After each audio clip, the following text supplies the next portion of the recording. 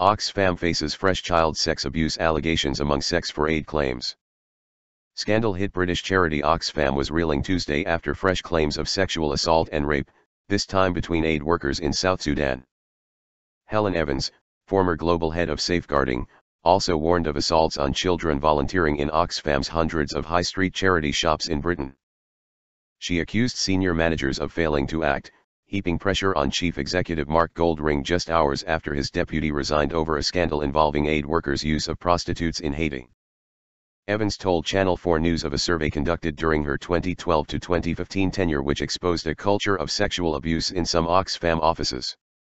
The survey of 120 staff across 3 countries found between 11 and 14% said they witnessed or experienced sexual assault. 7% of staff in South Sudan, 4 people witnessed or experienced rape or attempted rape involving colleagues. Sex for aid. She said she asked to take her findings to the senior leadership team at Oxfam, but the meeting was cancelled and Goldring said that discussing the report would not take things any further. Later during her tenure, Evans said she received 3 new allegations in a single day in February 2015, including one woman forced to have sex for aid.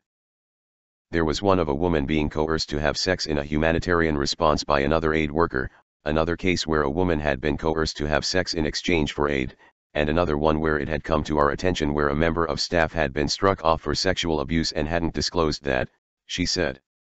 Evans, now a local councillor in England, said she struggled to understand why senior management did not give her more resources to address the problem.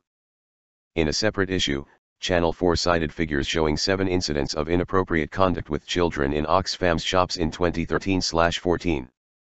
One case involving an adult volunteer assaulting a child. The minimum age for volunteers is 14. Went to court, Evans said.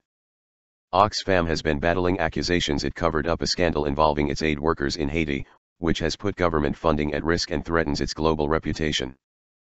It has denied covering up misconduct allegations against staff members accused of using prostitutes in Haiti following a devastating 2010 earthquake, but admits it could have been more transparent.